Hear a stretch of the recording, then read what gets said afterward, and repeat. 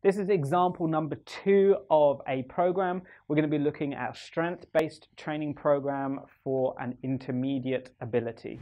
Still staying with the anaerobic 80 to 100% of our strength with our low repetition, high reps based training. We're going to be upping it a little bit towards intermediate based ability. For an intermediate ability person, I would start them off again with the normal joint mobility. Then we could start moving into a little bit more specific warm-up in terms of making sure that they're still warm with the quadrupedal movement maybe, but I would also potentially put in the bicep and tricep openers from StrongFit.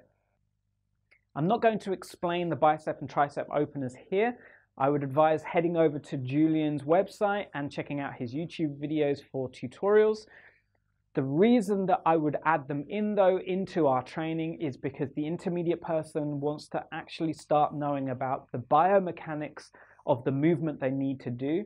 This is going to get them to start understanding correct torque, and it's going to get them to understand correct muscle groups to be using for when they're doing the pull.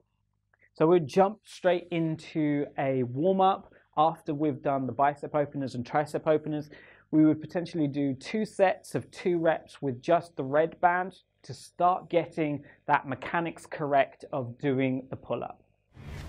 Once you've done the warm-up, then we can move into the actual work sets.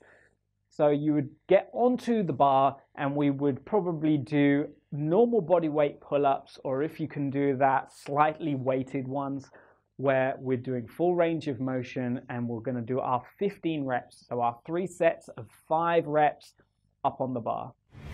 This would be a normal intermediate ability type program, and this is just an example for you, but it all depends on where you are on the scale, and this is just something to make sure again that you're in the right ballpark.